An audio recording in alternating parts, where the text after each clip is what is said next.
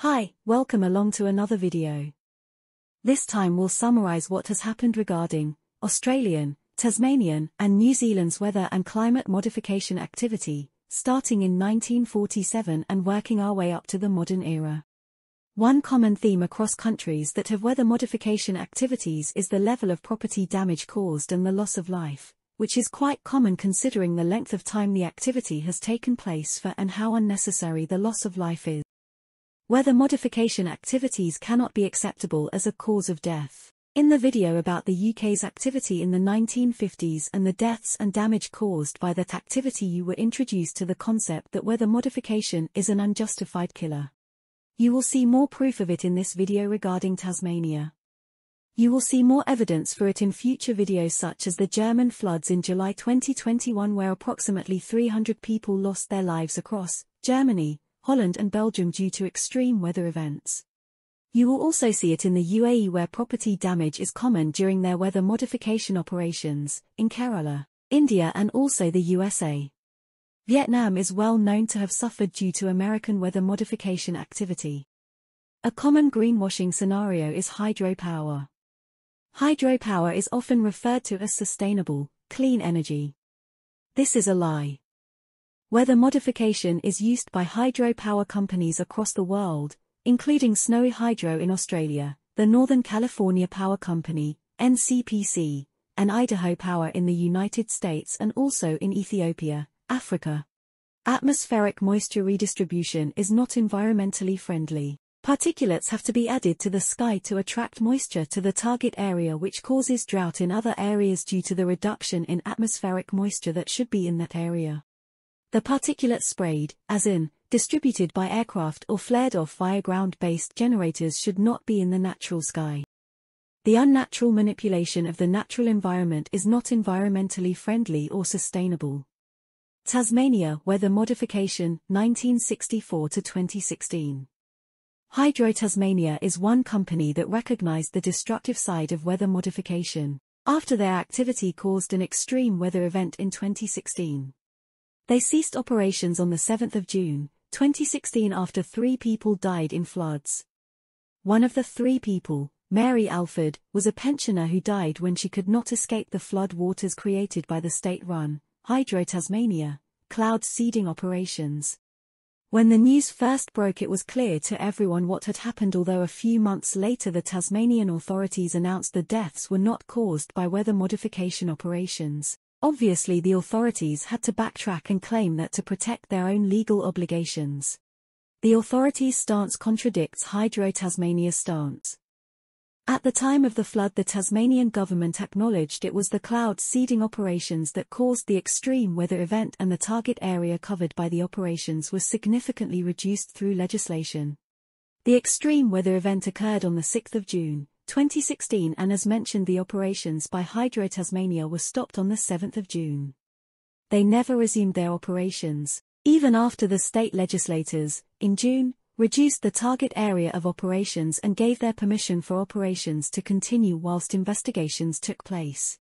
If the deaths and property damage on the 6th of June were not caused by Hydro Tasmania, then the state would not have changed the legislation, and more importantly, Hydro Tasmania would not have permanently ceased its operations on the 7th of June. Official Hydro Tasmania statements include Hydro Tasmania no longer conducts a cloud seeding program. Cloud seeding flights stopped in June 2016, and Hydro Tasmania was involved in both experimental and operational cloud seeding over Tasmania and mainland Australia from 1964. In that time we developed a great deal of knowledge and expertise in the area. Our cloud seeding operations were usually conducted between May and October each year when conditions were suitable. Tasmania Climate Modification, Geoengineering. In August 2016, the University of Tasmania announced a project which would start in 2017. Titled Geoengineering the Southern Ocean, a transdisciplinary assessment, with the idea being to publish a guide for policymakers on pathways to research governance for geoengineering studies. A project that would involve a multifaceted study of geoengineering and geoengineering governance. Australia Weather Modification, 1947 onwards. In January 2017, Tim Roberts published an article in Australia's Newcastle Herald, in which he stated the Commonwealth Scientific and Industrial Research Organisation, CSIRO, carried out systematic cloud seeding with dry ice and sodium iodide from 1947 in an effort to bring more rain. The National Archives of Australia has an article titled Cloud Seeding Operation off the coast of Sydney, in which it is stated an aspect of one of numerous cloud seeding experiments that have taken place in Australia since 1947, including a 6-year experiment that began in the Snowy Mountains in 2004, with silver iodide being sent into passing clouds from aerosol generators on the ground. Despite all the experimental work conducted to help develop the technique, Tasmania is the only Australian state so far to use seeding on a significant scale. And we know how that turned out. We also know that Tasmania is not the only Australian state to use weather modification on a significant scale. The National Archives of Australia should know better than that when publishing articles that make false claims. The Snowy Mountains are not in Tasmania. A 2022 UK Freedom of Information request contained a document from the 27th of February, 1954 written by H.W.L. Absalom of the Meteorological Office for the Meteorological Research Office, MRO, at the Air Ministry, MOD UK, in which it is written about the CSIRO experiments using dry ice in the Sydney area.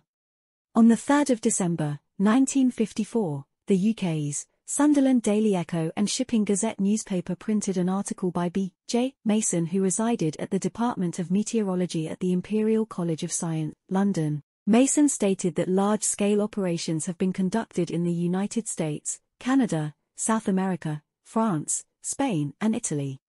It was also stated that it has been shown beyond all reasonable doubt, particularly by a series of tests carried out in Australia, that suitable shower clouds can be induced to rain by seeding them with dry ice from aircraft. In the UK's Shields Daily News from Northumberland from the 2nd of February, 1955, it was stated by a Reuters correspondent that a new method of cloud seeding by spreading rainmaking chemicals over a 200-mile wide front is being tried out in Australia in Queensland. More than 5.5 inches, which is nearly 13 centimeters, of rain fell in the target area where the scientists were working. More tests would be carried out. Moving ahead to 1957, the UK's Hartlepool Northern Daily Mail reported on the 9th of April that Australia's backroom weather boffins believe that they have almost succeeded in causing rain, where and when it is needed.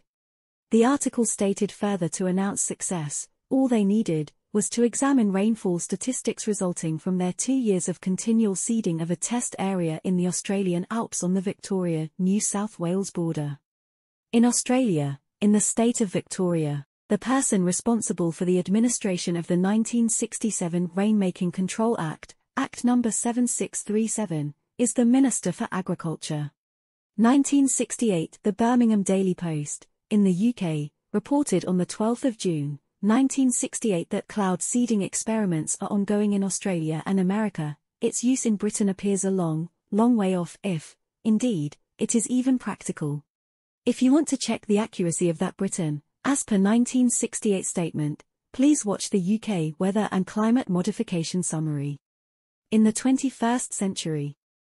In New South Wales, the legislation for the Snowy Mountains Cloud Seeding Act, 2004 was updated in 2012, changing a trial cloud seeding research project to cloud seeding operations. 2008.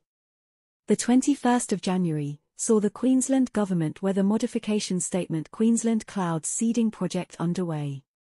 This was announced by the Minister for Sustainability, Climate Change and Innovation.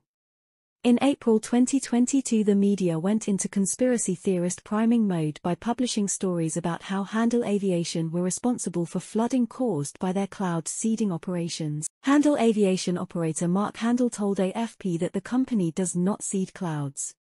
So it was a conspiracy theory, right? Or was it a deflection? Would the same "it is not us" response come from Snowy Hydro? No, it wouldn't. 2013 to 2023 is when, according to Eric Henriksen, from KXAN News, Austin, Texas, the 20th of April, 2023, that the Texas-based company Rainwater Tech had been carrying out the electric charge method of weather modification, through cloud ionization technology, in Australia for 10 years.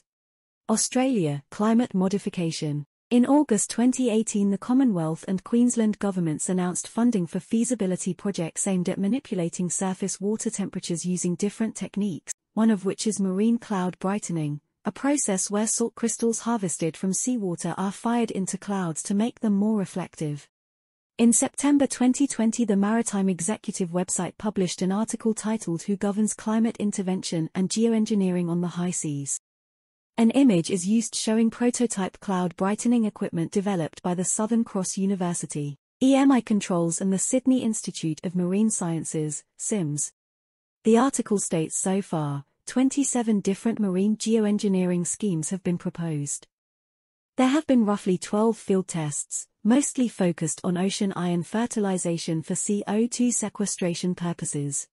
Snowy hydro. As mentioned earlier, in New South Wales, the legislation for the Snowy Mountains Cloud Seeding Act 2004 was updated in 2012, changing a trial cloud seeding research project to cloud seeding operations. This is confirmed by Snowy Hydro in a September 2012 notification where they changed the name from Snowy Mountains to Snowy Hydro. Their last annual weather modification report was in 2021, the weather modification reports start in 2013. They have been silent since the last 2021 report, probably because the Australian public are getting wise to the effects of weather modification being carried out over their area. The Snowy Hydro published reports contain detailed target area maps as well as other key data. New Zealand. As far as I know, New Zealand does not have a weather and/or a climate modification program in place, but that does not mean it is not affected by inadvertent weather and/or climate modification activities carried out by other countries nearby who are under the same weather systems whilst those weather systems are over their land or local seas.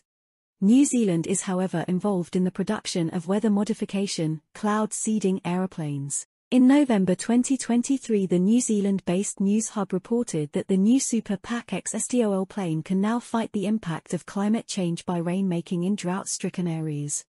That was a summary of activities. Thanks for watching. I hope you enjoyed it and learnt something from it. Please don't forget to share it to social media networks, subscribe, thumbs up, and donate if you are able to. I'll be back soon with some more info and news, but until then, as always, look after yourselves and I'll see you next time.